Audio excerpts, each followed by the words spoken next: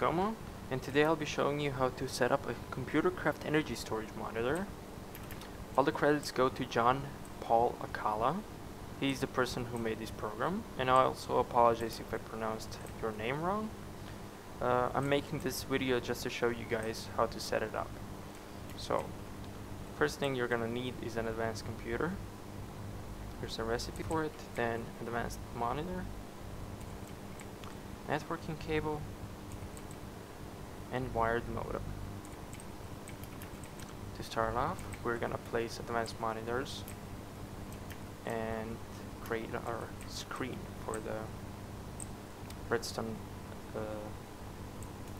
screen for the program, and make sure that the monitor is at least 4 blocks wide, because otherwise some text is not going to be displayed properly.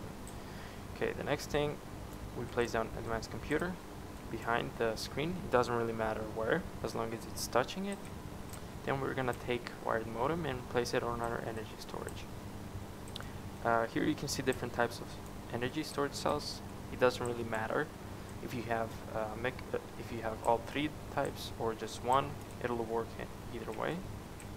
So we place modems on the back, we connect them with the networking cable, and we connect all that with the advanced computer. Now the next thing you're gonna do is you're gonna right click on the wired modem. Here I accidentally did that already, so they all turn red, and you're also gonna do that with the wired modem next to the computer. Okay, so now we're gonna go and right click on the advanced computer and type paste bin get capital T F E capital H N E 7 capital W Y and then space startup, and press enter.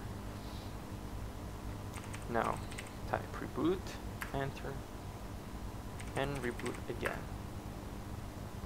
Now the program is starting up. It takes 5 seconds for it to refresh, and then we click on monitors tab and we select back. So now all the information is displayed on the back. So here you can see that I have 9 energy cells connected to the program, and here it says how much energy storage is available, and the flow rate, which is currently 0 because nothing is connected. Well, no power is being used. Now to test that flow rate, we're gonna connect our energy storage to the laser drills, and you're gonna see the flow rate display how much energy is being transferred to the laser drills. Okay, we're gonna go disconnect that. And now I'm going to show you what happens when you start charging your energy cells.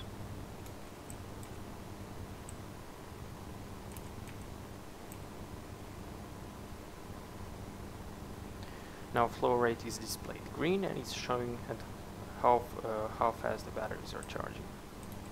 Now if you want more detailed information about energy cell, you can right click on the bar that is representing that energy cell, and it's gonna show you exactly all the information about that cell. Now you right click again anywhere on the screen to close that window. If you have more than 9 cells, let's say 20, 30 or 50, it doesn't really matter how many you have. The rest of them will be displayed on the next page, and the way you go to the next page is just by moving your mouse over the next button and you right click. Right now there is nothing on the next screen. Well, basically there's just one page, and that's because we only have 9 energy cells. If we had more, we would have more pages. Okay, now next thing is, oh yeah, we can go and configure our computer to our liking, the program. So we right click on an advanced monitor, we hold Control and T to terminate the program, and we type edit power-conf, and then we press enter. And here we can see settings that we can change to our liking. So first is tick delay. 1 second is 20 ticks, so that makes it 5 seconds, and that means that the monitor is refreshing its information every 5 seconds. You can change that to whatever number you want. I would recommend having it at least above 50. Then the next thing is green zone and yellow zone. So here you can see that some bars are green, some are yellow. And so this is what this green yellow zone thing is. So if the energy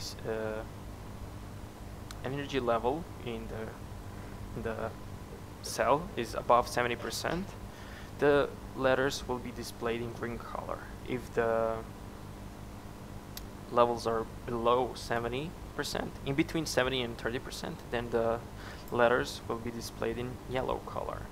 And if the levels are below 30%, then they will be displayed in red color.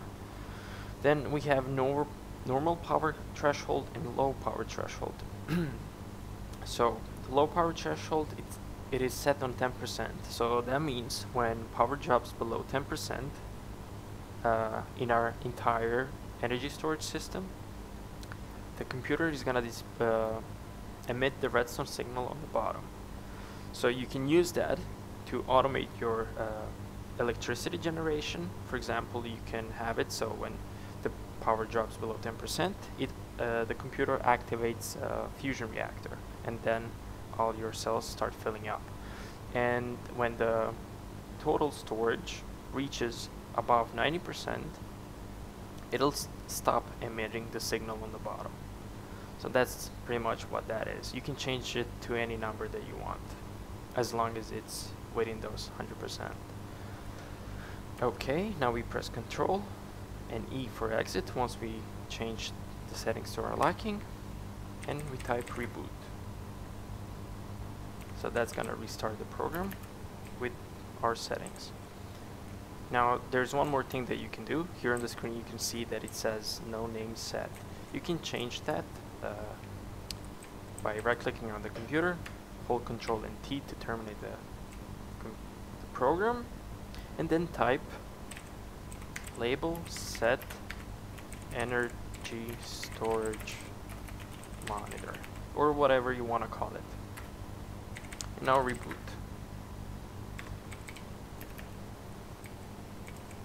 Now the name changed, and yeah. So this is pretty much it. Make sure to go check John's website, link is in the video description, as well as the pastebin code link. And don't forget to thank him for the effort he put into making this program. If you enjoyed the video, give it a thumbs up. If you have any questions, feel free to ask John directly or in the YouTube comments section. Goodbye, and thanks for watching.